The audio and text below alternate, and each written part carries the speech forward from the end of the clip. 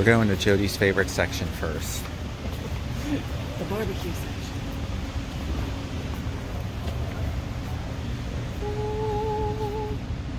What do you see? Spices will probably make me mad. Second ingredient, sugar. On a blackened seasoning.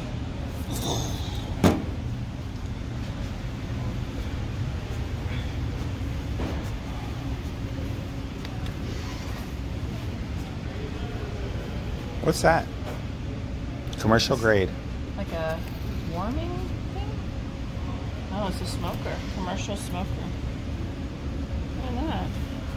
I've never seen anything like that. I haven't either. That's a smoker? That's what it says. Does it take pellets?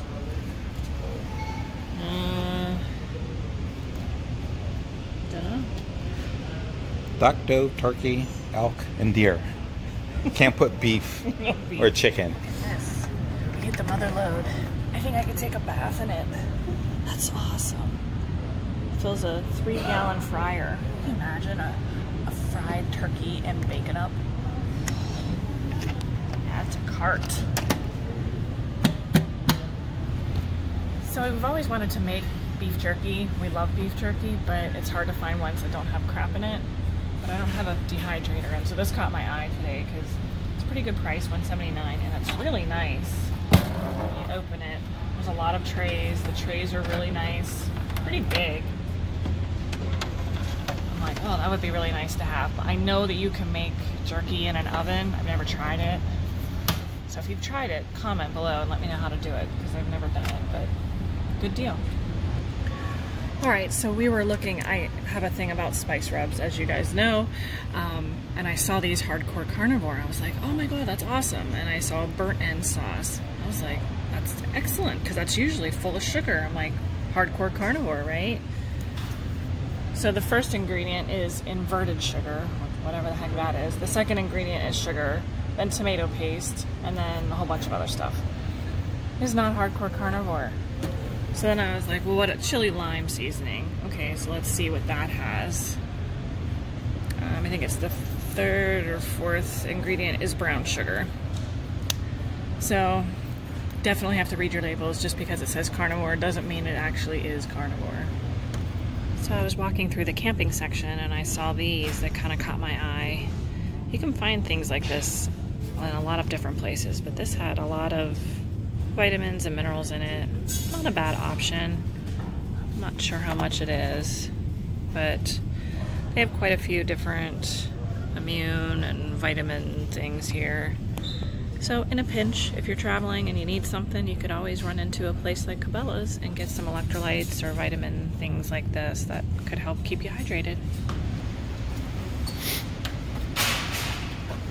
But What do you think is this smoker? I mean, you could do 8 racks of ribs at once. It's a lot of ribs. Yeah. I just don't like the idea of using the little chips. I feel like I guess you could put a smoke tube in there too. Yeah. And there she is. This is next on our list, this Traeger. Yes. They sell little blankets that you can put over them to like insulate them, so when you use them in the winter, it helps maintain their temperature better. Really? Mm-hmm. Well, we would definitely need that because we'll be cooking all winter. Yeah. Someday. It's for amateurs. There's the baby baking up. The baby. They got jerky juice. So what do you think the first ingredient is? Sugar? No, water. It's water. Yeah, but you know, just about every type of barbecue sauce, you have to have sugar in it. Well, yeah, I mean, that's the whole point. It's sweet. Look at this thing. It's pretty nice. It's all self-contained, I guess. Put all the wood in there. Oh, it's got a rotisserie, but you have to hand crank it. Manual rotisserie? You have to hire that out. I like that these all swing out of the way. It's like those yakatoris. So you can use that like the beer can chicken. You know, they always show where they have the beer and they sit the chicken on it. I don't think so. What a size of that one. That's I think we this do. big. We'll have to do some barbecuing on our fire. Yeah. Love cast iron. We actually did a video on how easy it is to clean these once you get a good seasoning on them.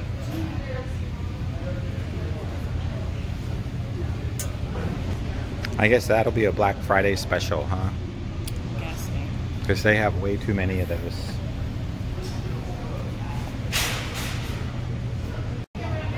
So here's the camp stove. We have one, I don't know if it's Camp Chef, but it's a 2-burner just like this one.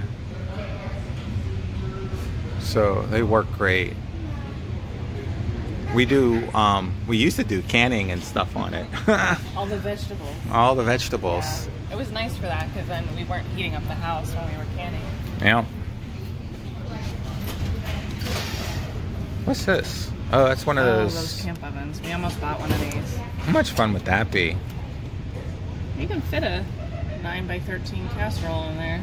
But if we were going to go camping, would we take one of these or would we just take like a small barbecue grill, like a charcoal grill? Yeah. A little Weber kettle. Praline honey ham injectable marinade. Comes with its own injector. Let's take a look.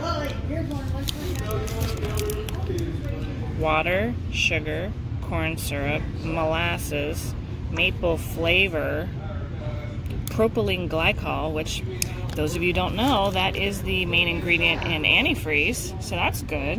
Which is also in toothpaste. It should be really good, actually. Right? Have some antifreeze in your turkey. Yeah. Some freeze-dried foods.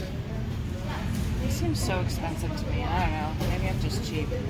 Oh, look, you could have an ice cream sandwich. All you have to do is pour water all over it. No, you eat it while it's crunchy. Oh. Oh, here's some camping supplies. Let's see, this is like what I need for my purse. I could have my salt, my pepper, and some butter. Oh, that'd be actually pretty nice. So here's what we could pack. Oh, that is nice. Something like that we could put with our skillet and our burner. Yeah. We should get one of these. See if the screw off lid's any good. That's actually pretty nice. Oh yeah, that opens up nice. Oh, the shakers. Oh, cool. Let's get one. I love these little things. Little suitcases for your eggs. Yes. You have to for when you travel. So it's only like $3 online. Yeah. $3 and some change.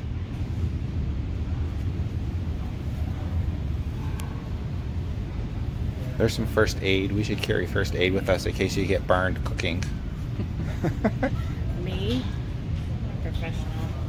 Or all the walking you make us do. We could get some moleskin.